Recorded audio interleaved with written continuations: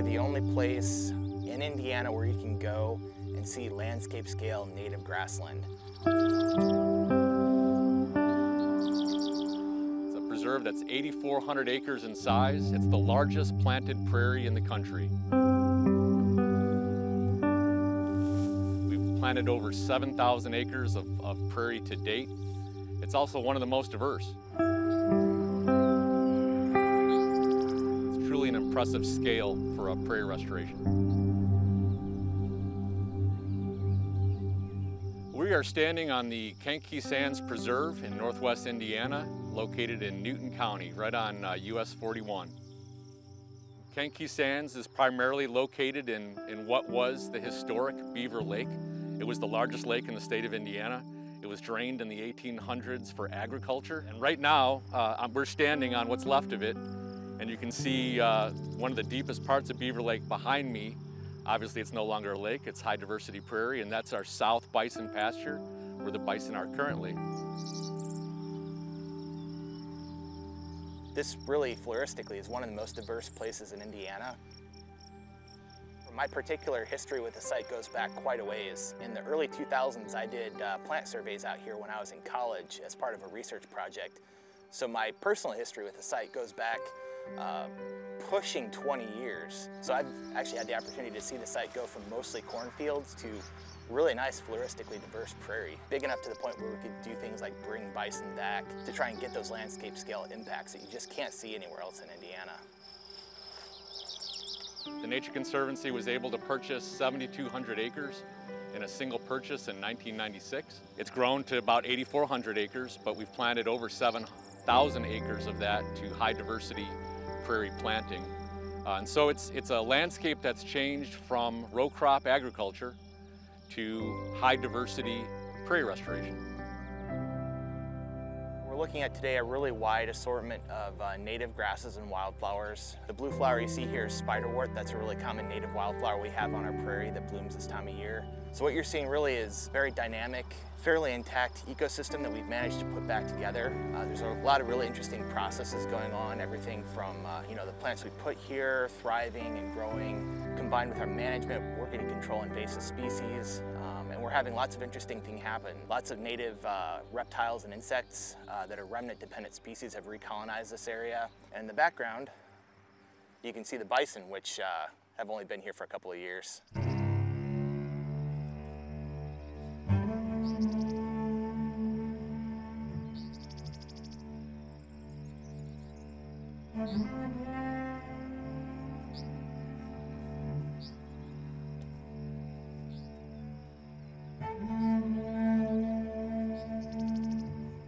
We brought them back for prairie management. We didn't bring them back for bison conservation. It was to conserve prairie. And so what do bison do? Bison eat grasses and they make little bison. And so why is that important? It's important because these systems evolved with native grazers. And so there's a whole host of plants and animals that need short grass. It's easy to plant a prairie and get 6-foot tall grasses.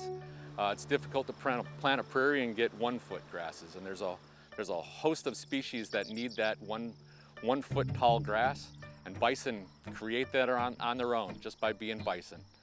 They're a great tool for land management. You think of bison as primarily grass grazers, and that's really true out west.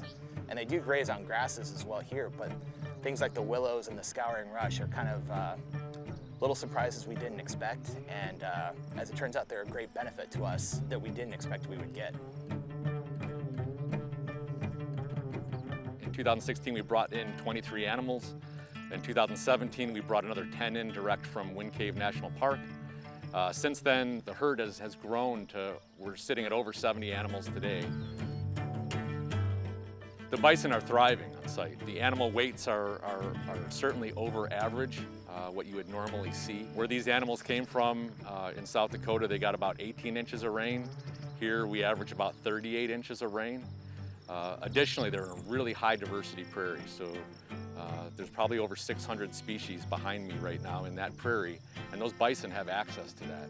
And so what that means is they're able to select what they like to eat. I'm expecting to see quite a bit different results this year. We have noticed some impacts in vegetation height, which we expected and which we desired. Interestingly, based on their grazing, they do have unusual preferences that we didn't expect. The bison are doing what bison do. The bison are doing a lot of the work for us. It's not only exciting to see the animals, but it's also exciting to see effects that bison are having on the prairie itself. Nobody really knows what a restored prairie looks like because there isn't one. Prairie is not prairie restoration is not an end state. It's something that has yet to be seen. We measure our success here based on a connectivity. And so what have we seen? We've seen numerous plants and animals move across that landscape that was once fragmented and is now some of the prettiest prairie you'll ever see. I didn't really even know about prairies growing up, and coming out here to do the plant surveys in college, I learned about prairie and what a really interesting system it was and how imperiled it was in Indiana. So just the fact that I'm able to come here and help bring back prairie on a landscape scale, it's a really compelling reason to get up and come to work in the morning.